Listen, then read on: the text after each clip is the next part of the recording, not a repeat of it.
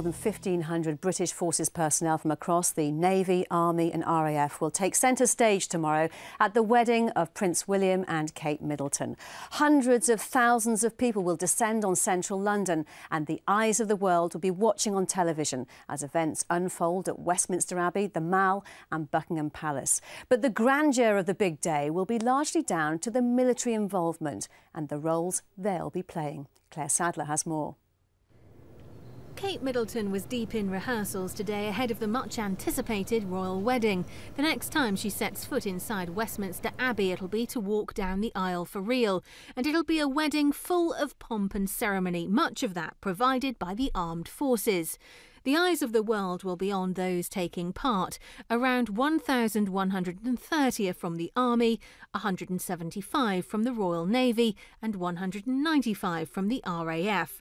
And they'll be involved in everything from the music to lining the streets.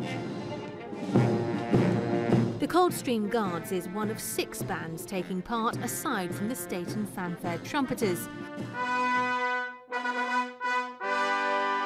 It's the RAF fanfare trumpeters that have the honour of sounding a brand new piece of music after the bride and groom have signed the wedding register.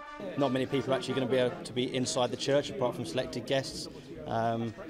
It's great for my career within the Air Force. It's going to be a fantastic achievement. It's going to be a real honour to be there. Perhaps one of the most spectacular sights on the day will be the Household Cavalry Mounted Regiment. Around 140 horses and riders will escort the newly married couple and Her Majesty the Queen along the processional route from Westminster Abbey to Buckingham Palace. Oh, it's a massive, massive opportunity. It's a once-in-a-lifetime thing. There's not many royal weddings, and a lot of cavalrymen have passed out and not had a chance to do something like that, so it'd be good to do. As the happy couple make their way to Buckingham Palace, their route will be lined by nearly 900 members of the armed forces.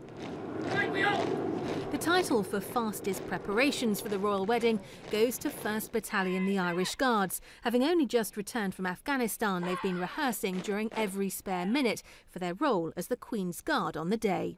Yeah, so it's a great honour.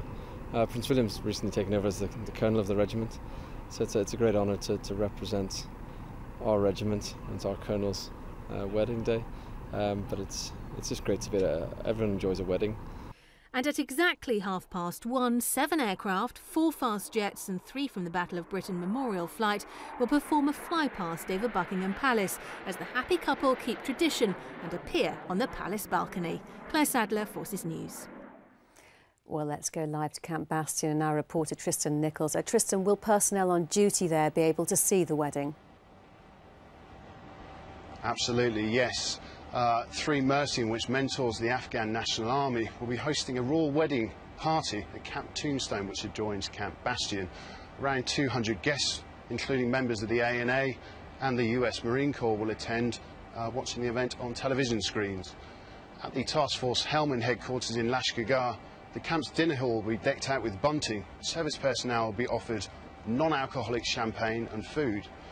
Smaller patrol bases will also be organising their own events using bits and pieces sent out from family members.